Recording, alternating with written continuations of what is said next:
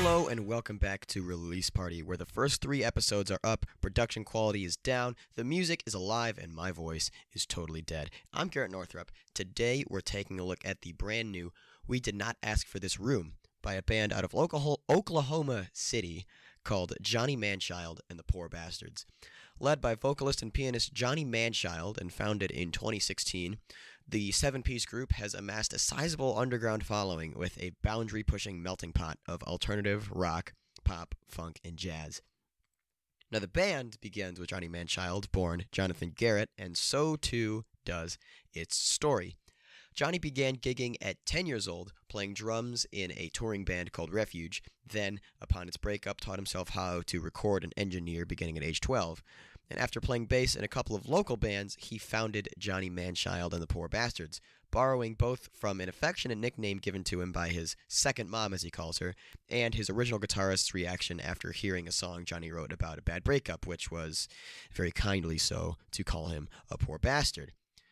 Manchild began by recruiting fellow jazz students at the University of Central Oklahoma, including drummer Ethan Neal, bassist James Thompson, and trumpetist Ben Wood. And the lineup eventually evolved and expanded to include guitarist and backing vocalist Chris Lashley, saxophonist Logan Fromm, and second trumpetist Danny McGinn. And this very same lineup brought us We Did Not Ask for This Room 1 week ago today. The band sought to create something mature, something different from their earlier outings. And that's not to say that their earlier releases were immature.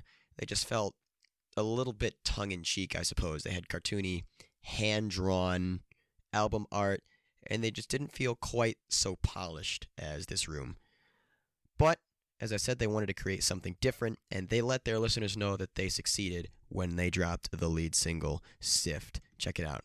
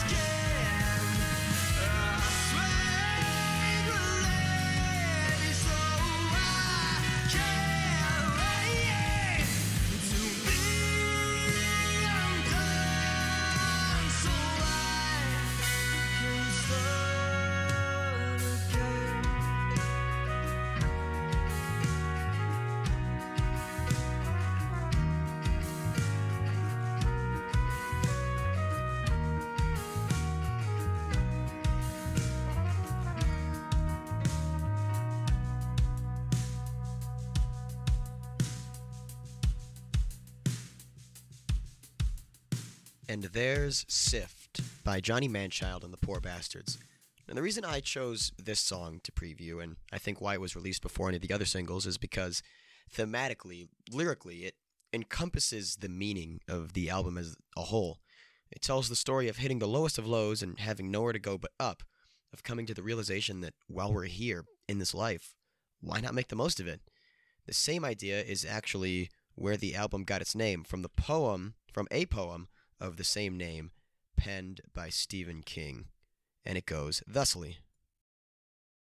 We did not ask for this room or this music.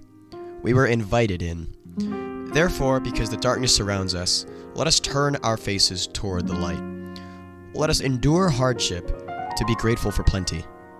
We've been given pain to be astounded by joy. We've been given life to deny death. We did not ask for this room or this music, but because we are here, let us dance.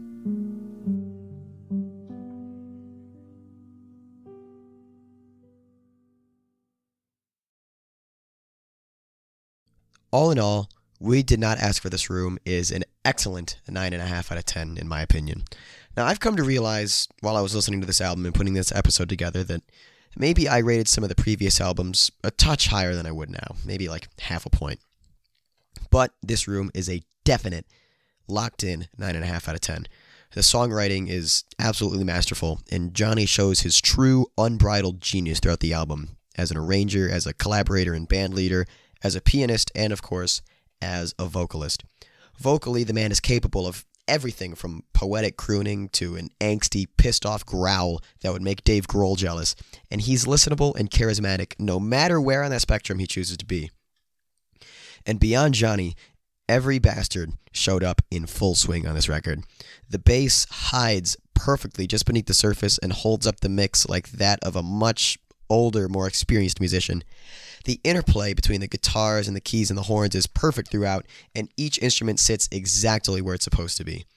And perhaps my favorite part of this album, instrumentally, is the drums. I mean, wow.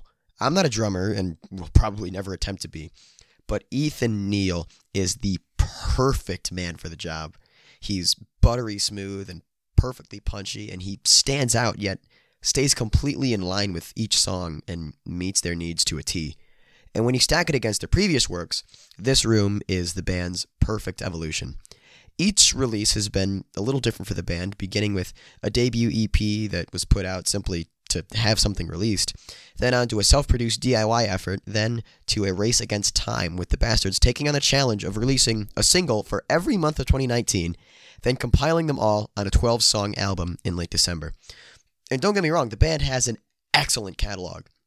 Their debut hasn't aged wonderfully, and their second release is a little rougher on the edges, yet the two still have plenty of excellent music.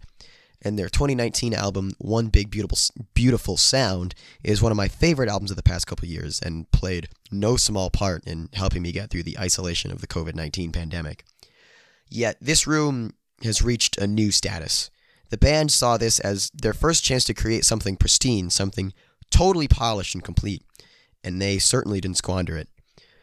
However, at the same time, this room serves as a loving goodbye to this iteration of the Bastards, as Johnny moves to the next phase of his creative career and leaves this one behind.